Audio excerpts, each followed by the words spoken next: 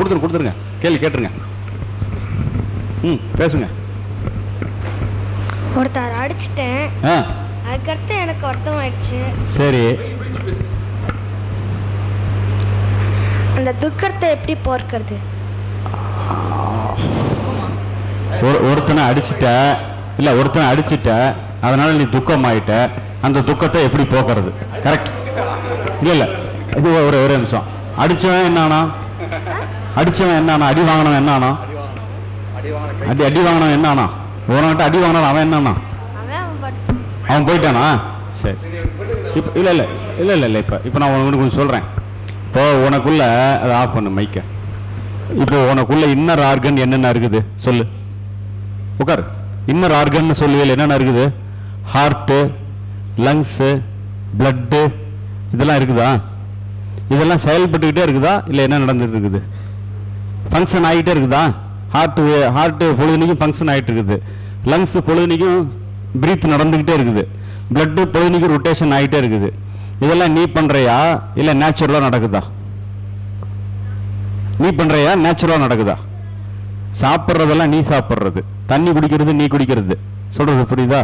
நடக்கிறது நீ நடக்கிறது, பெட்டில் போய் படுக்கிறதெல்லாம் நீ பண்ணுறது.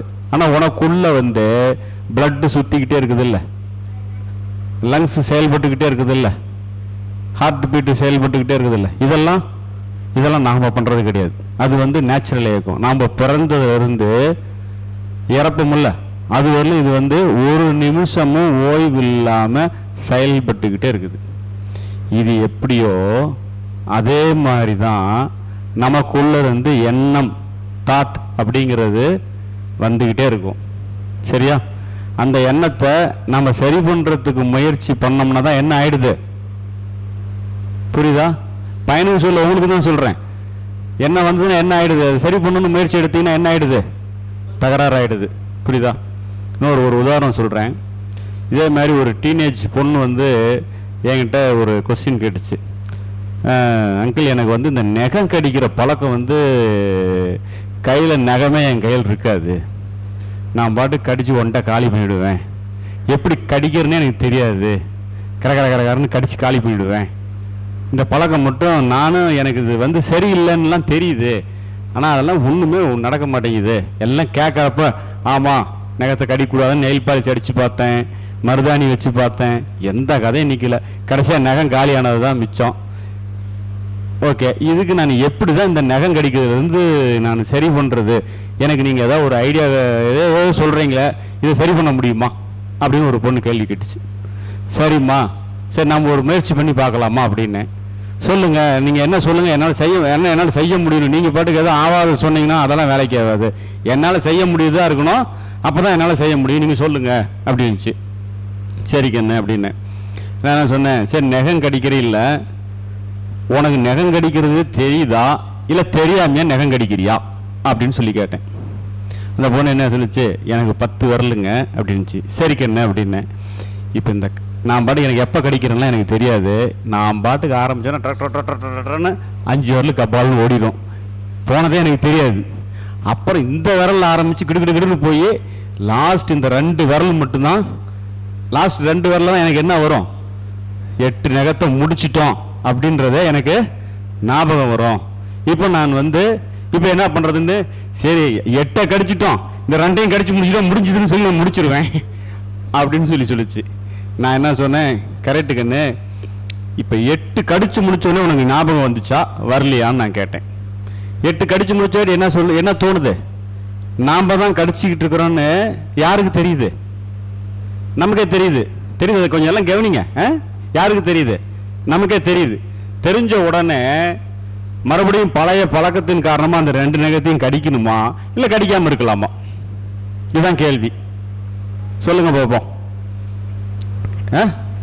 அதாவது நான் சொல்றது புரியுதாப்பா? நமக்கே நல்லா நாம தான் கடிச்சிக்கிட்டு இருக்கிறோங்கிறது 8 நகம் கடிச்சதுக்கு பிறகுதான் தெரியுது. 9வது நகத்துல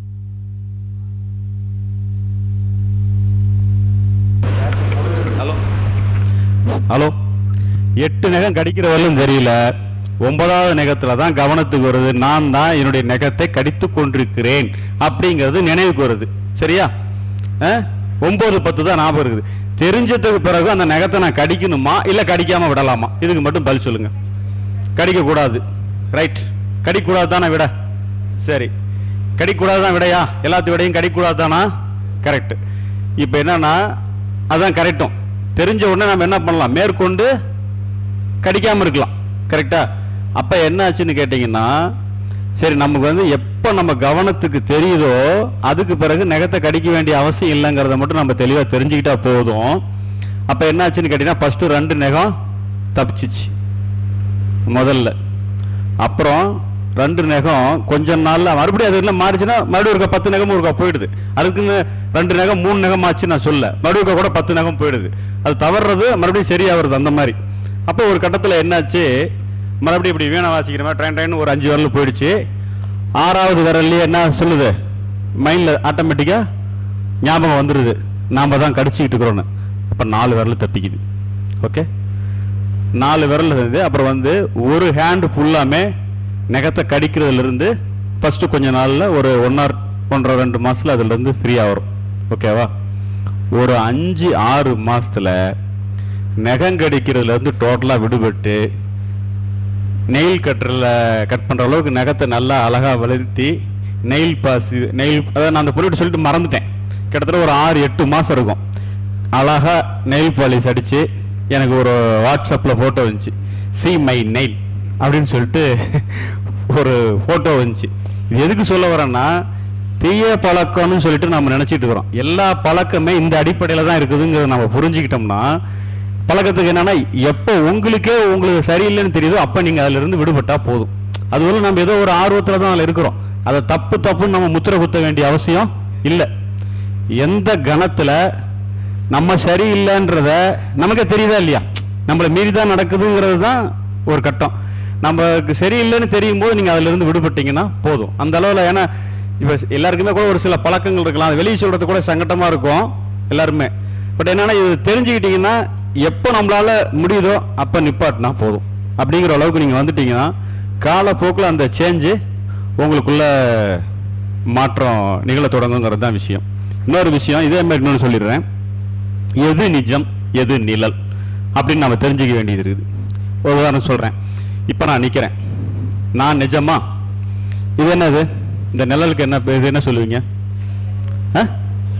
எது நிஜம், இதில் எது நிழல்? நிக்கிற நான் நிஜம், இந்த கருப்பா தெரிகிறது என்னுடைய நிழல். சரி, நம்ம இதுல எது அகம் எது புறம் சொல்லுங்க பார்க்கலாம். இந்த நிஜத்து நிழல் இருக்குதுல எது அகம் எது புறம் சொல்லுங்க. எது அகம்? பதில். அகம் நானா?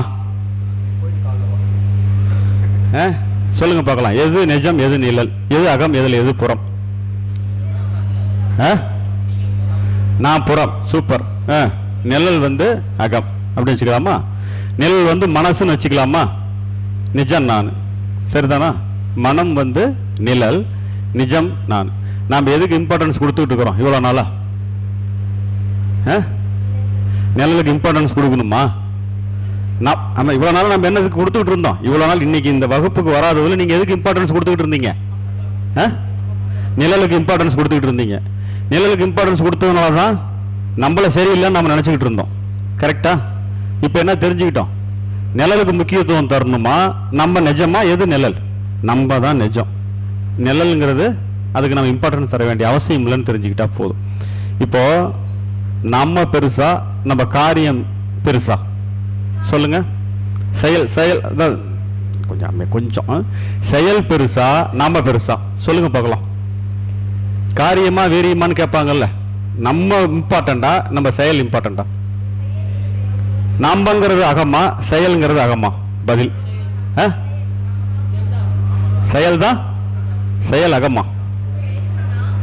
இல்ல நான் அதை நான் சொல்றது புரிஞ்சுக்கன்னு. நம்ம செயல் அப்படின்னு ஒன்று இருக்குது. நான் இதுல முக்கியமா செயல் முக்கியமா? சரியா? இதுல நான் அகமா செயல் அகமா?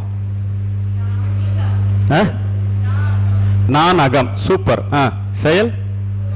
சரி, இதுல நம்ம எதுக்கு இம்பார்ட்டன்ஸ் தரணும் எதுக்கு இம்பார்ட்டன்ஸ் தரக்கூடாது? சூப்பர். புரிஞ்சுது. இப்ப நாம என்ன பண்ணிடுறோம்? என்ன எப்படி அப்படி சொல்லலாம் அப்படிதான் நம்ம கேட்கிறோம். அதுக்கு நம்ம முக்கியத்துவம் தரணுமா, இல்லை நம்ம எந்த ஒரு மிஸ்டேக்குன்னு செயல் சொல்றாங்களே அந்த செயலை மாற்றி செய்யறதுல கவனம் செலுத்தணுமா? நல்லா நல்லா கரெக்டாக வாங்க. எதில் செய்கிறோம் நாம்? நான் சரி, நான் என்ன எப்படி சொல்லலாம் அப்படிங்கிறத இப்போ நமக்கு பிரச்சனையாக இருக்குது. அதெல்லாம் என்ன? அதெல்லாம் புறமா அகமா? என்ன எப்படி இப்படி சொல்லலாம் அப்படிங்கிறது அகமா புறமா?